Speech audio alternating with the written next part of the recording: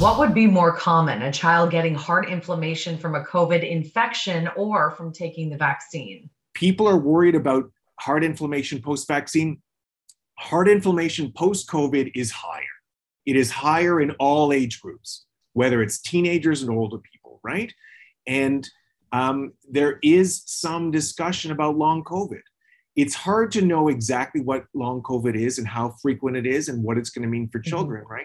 But still, I would say that if the safety of the vaccine is shown to be there in Health Canada's judgment, then I still think the vaccine will probably be the safer choice for most children than getting actual COVID. There's something we really need to clarify, and it's the difference between long COVID and this multi-system inflammatory syndrome that happens post-COVID as well.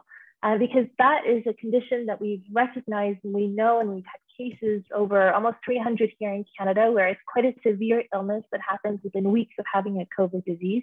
And it's very severe, brings kids to the ICU, and is what we call this post-COVID syndrome.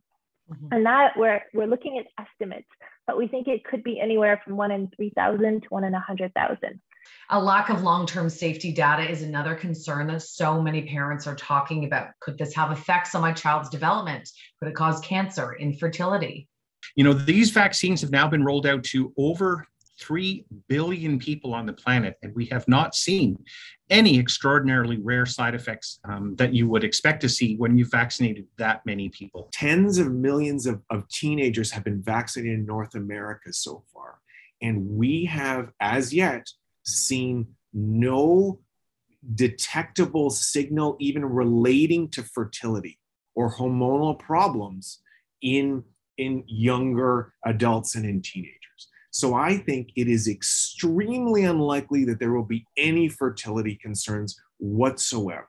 Biologically, those things can't be affected by what's in the vaccine. And that's why we're reassured that long-term, even if we don't have data for 20, 30 years yet. I think that's where scientists are really convinced, because we know how hard it is to alter human genetic material, and nothing in this vaccine component is able to do that. Does natural immunity last longer? We know a couple of things. One, we know it doesn't last as long as vaccine immunity. So in people who have had the infection, the risk of getting a second infection begins to increase at about 3 months. Whereas with vaccine, what we see is that protection, even in older people, goes out to 6, 9, and even 12 months. Why aren't other countries vaccinating children under 12? We are in the fortunate position of having adequate vaccine supply for our most fragile people. And that's why we are able to vaccinate younger children and teenagers. How rigorous is the safety part of putting a vaccine, to the population? Vaccines are about the safest medical intervention that exists.